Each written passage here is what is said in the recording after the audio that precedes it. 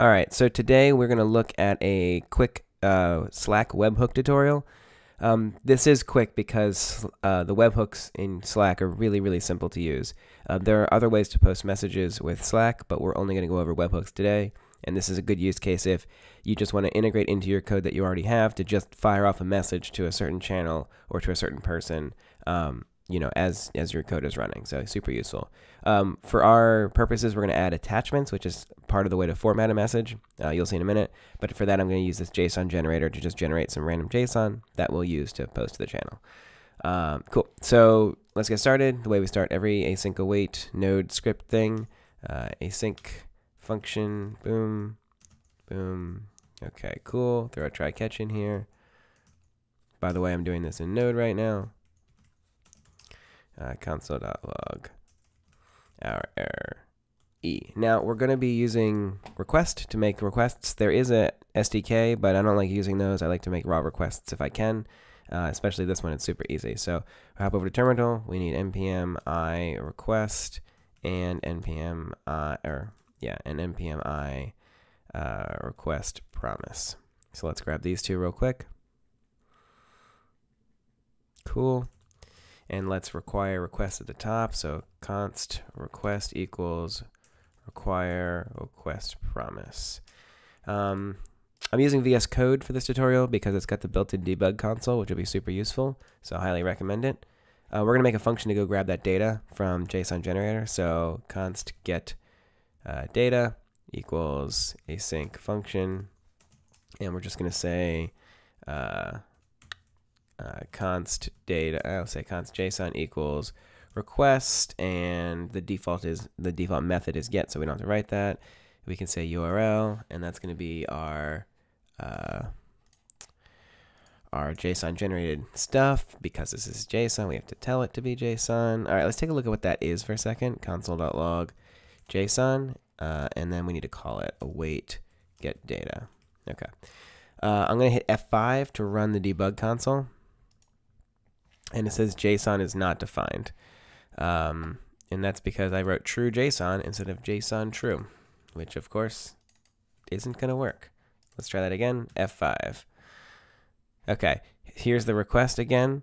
This is actually the full request because I forgot to await it. So it's the result, not the after the promise is resolved result. And also you notice I can't actually open this to see what it is. A quick trick for that in VS Code is at the end of your script, just throw a debugger in here, and that pauses the execution. The script has to not be over for you to be able to inspect it. So before I actually fix the error, I'm going to refresh this. And now you can see that I have this, and I can actually parse through the whole object. Again, this is in Node that I'm able to do this, so it's really cool. I'm gonna await this request now. I'm going to hit F5 to rerun this. I got F5 stops the debugger, now it reruns it again. So now you can see I got an array of 6, and I can open that up. And here you go. Here's my object. So these are actually huge objects. Yes, I could have gone to JSON generator and corrected those objects to not be so huge, but I'm going to just do a quick map over here. So I'm just say return JSON.map, and we're just going to say like this is a person. So person. Oh my God, person. I feel like my keyboard just didn't type the letter that I told it to type. Whatever. And I'm going to do that trick again where I'm going to return implicitly from a multi-line object. So I'm going to wrap this in parens like this. So now I'm able to return without writing the word return. What are we returning? Let's return age is person.age. And how about email is person.email. And what else we got? First name, person.first name, and last name, person.last name. All right, so that should be good. Get data. So cool. So const people equals that, and we can say console.log people just to check it out. Boom. F5, F5. And there's my array. And now it's just the objects that we wanted, except first name and last name are blank. And let's see why. Let's go back up to here and let's console.log JSON, F5, F5. Okay, so here's the first one. Let's take a look at it. It's name.first and name.last, not first name. So name.first and name.last. Cool, let's get rid of that log because I'm super confident it's going to work this time. I do that often, it doesn't work out. Okay, there we go, age frame. Great, it did work. So we got our object that we want. Now we need to do the Slack stuff. Let's hop over to Slack, and then from here you can hit this big thing up here and then hit administration and then manage apps. And then from in manage apps, you can go to custom integrations, webhooks. And that throws you over to here where you can now write about an incoming webhook. So you can choose the channel or person that you want for the webhook to be for, and you're just going to say add incoming webhooks integration. Once you're here, this tells you the hook that you need to post to, and then it gives you information about how to actually post those and like docs here on what you'd like to do with it. You can name it whatever you want, so we're going to call this YouTube bot, and you could change the image if you want. I'm going to choose an emoji. I'm going to choose Firebang, and we'll hit save settings. Okay. I need to copy that hook, just this part right here, because I'm going to write the other stuff later. So let's go back to our code. We will say at the top, const hook equals, and that needs to be a string. Okay, so that's the hook that we just generated. And then if we go to, let's see, so step 1, so let's write some comments here. Get the data, and then we can delete this line, and we can say post to Slack. It's going to be pretty simple. All right, so let's go ahead and post to Slack. We're just going to do a request, and we're going to say method is going to be post, and then our body. Let's not write it in line actually. Hold on. Let's write the post body up here. So let's just say const Slack body equals an array. We're gonna write this first. Const equals. You need an equal sign for making things equal. All right. What are we gonna make it? So with Slack, you have a text, which is the text of the post. So we're gonna say this is a really great Slack message. Woo.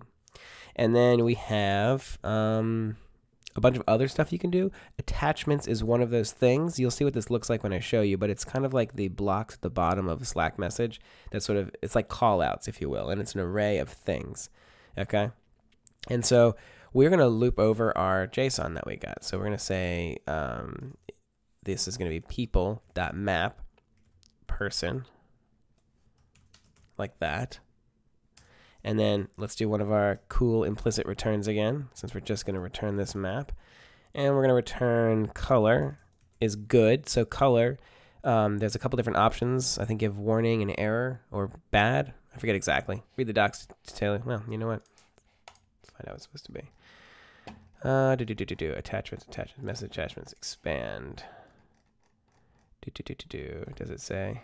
Does it say about color? Oh, you can pick any color. It's got some predefines, but you can pick any color. So it's just the color. Here you go. This is a great example. This is what an attachment looks like right here. And then this is the color that bar will end up being. Okay? So that's what we're making right now. So color good, which is green, but you can pick any color. And then again, text is the text of that attachment.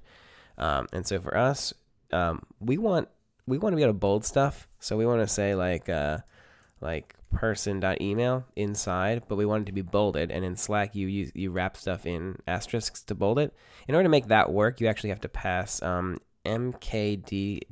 for markdown to true, so that Slack will parse this as markdown.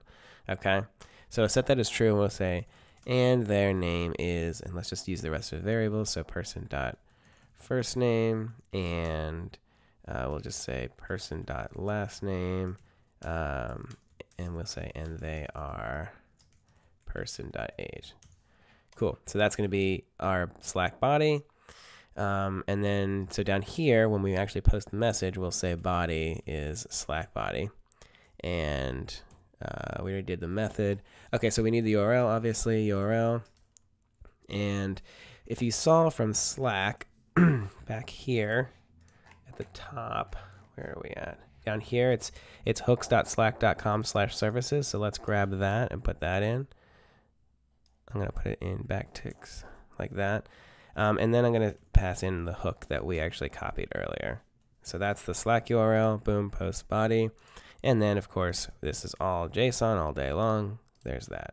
And so we'll just say const res equals await that, and we can log out the res here if we want. And cool, let me pop over to Slack, pop over to the message. I'm in that sample chat room right now, and I'll just hit F5 to run it. And here we go. Request error options.uri is a required argument. I wrote UR instead of URL. My bad. Let's rerun it again.